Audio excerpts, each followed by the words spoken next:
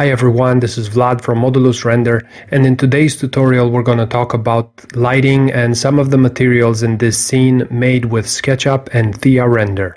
Now this is the scene in SketchUp. It's a simple room with a little bit of furniture, some plants, a very minimal design where I wanted to focus on the quality of the light and this dark wood material and the velvet, of course. So I'm going to talk a little bit about how I did the materials and how I set up TheaRender to get the lighting I wanted. Let's just start TheaRender and see what we have.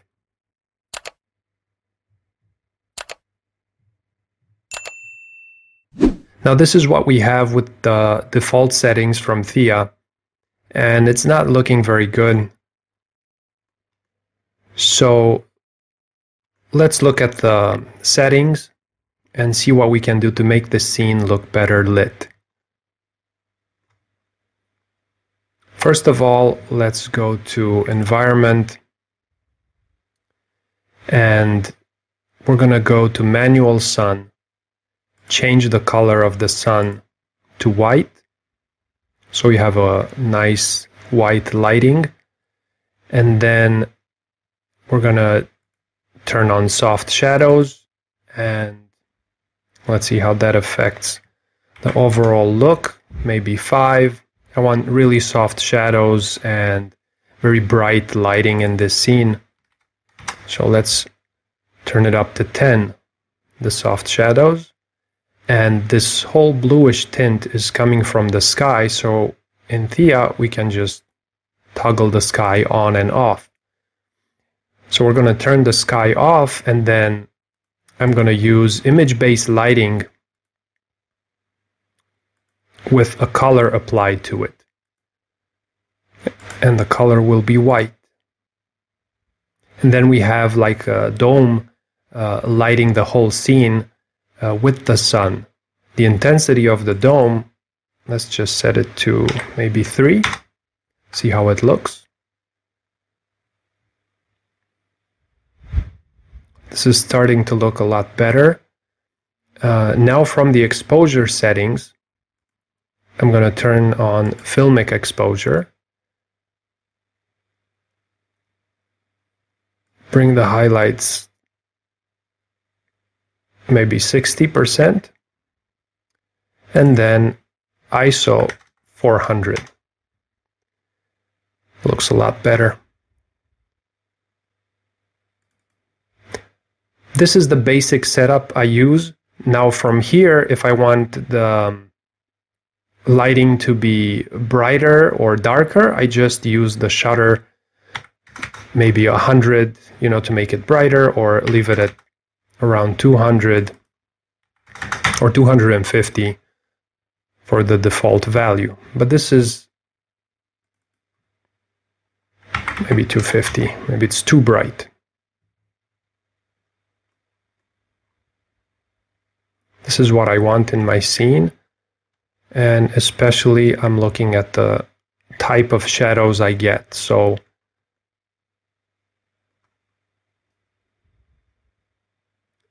it looks okay, still a little bit dark, but better.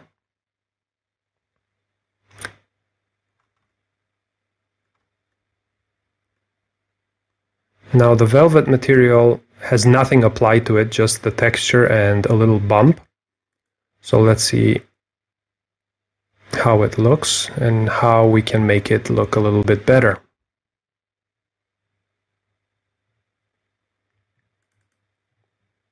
Now this is the velvet material with color and bump, just 1%. I'm going to turn on the material editor. And the only thing we're going to do to this velvet material is mix it with a procedural map. And the procedural map will be Fresnel ramp. We can already see the effect that has on the texture. But instead of the Fresnel reflectance, the ramp type, we're going to put it to linear increasing, which basically means that it's not a radial gradient, it's a linear gradient from dark to white. And from here, the low color, we can make it a little bit brighter, so it's not that dark, or it's not completely black on the velvet. Maybe a gray.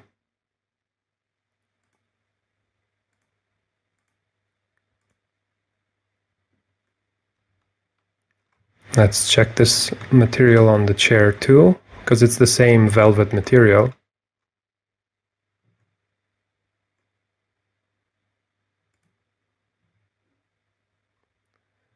And it's looking pretty good.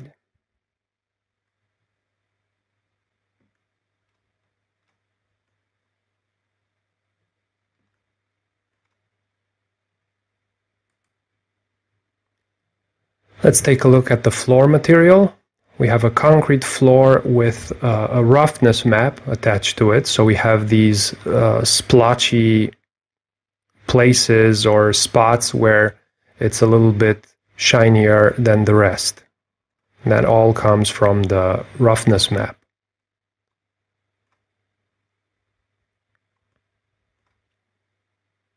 It's looking pretty good. Now the one thing I add are some extra lights, and I call these lights light planes. I have these light planes on a layer that look like these. So it's basically a deformed plane that I put on the outside of the windows and on the inside. I put them on the inside also because I need more samples on the inside, so I get a faster render and a cleaner render, if that makes sense. And I tilt them so it mimics a little bit the sun that is coming in through the windows. And the material on these light planes is a really bright light, 15,000 watts. Oops. And the object is invisible in the render. I ticked off visible to camera, visible to reflections, and took out shadows also. And these are the final touch I use in my renderings in TheaRender. There are also 4 of them over here, maybe too far away, but they're put there to amplify the light coming in from these 2 openings. Now let's look at the finished product to see the difference of, or the influence of these plane lights in the final render. Now this is the final camera shot that I want, and this is with the light planes on, and let me just turn them off so you can see the difference.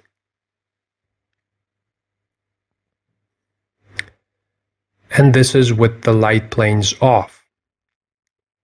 It's a little bit darker, as you can see, and the shadows are a lot darker. So these light planes help me make a lot softer shadows, and they help me brighten up the interior and render it faster because of the extra samples.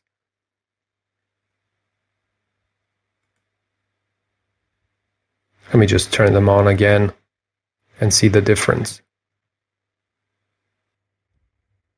Now you see with the light planes on, the interior is a lot brighter and the shadows are not that dark. And it's looking pretty good.